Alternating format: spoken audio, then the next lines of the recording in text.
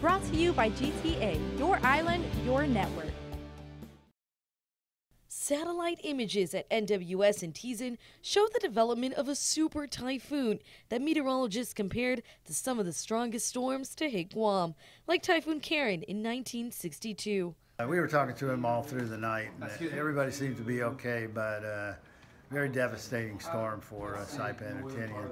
Chip Guard from NWS says they monitored the track through the night, calling Super Typhoon Yutu a, quote, monster that was packed with powerful wind. Our estimates were, it was a Category 5 typhoon. Whether it was a strong, I doubt if it was a strong Category 5, but probably a medium Category 5.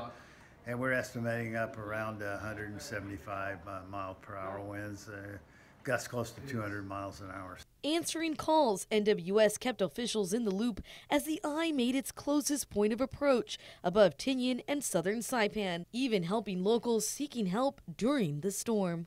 Even people called in to get information about the storm, you know, that were huddled in their houses with the roof blown off and stuff like that. So we're able to, you know, tell a lot of people what to do and also work with the emergency people up there, the first responders, on when they could get out and start doing rescue work and assessment work.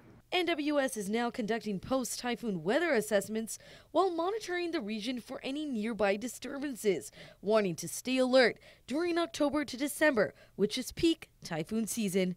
Reporting for Guam's Network, I'm Carmen Victoria Terlahi. Brought to you by GTA, your island, your network.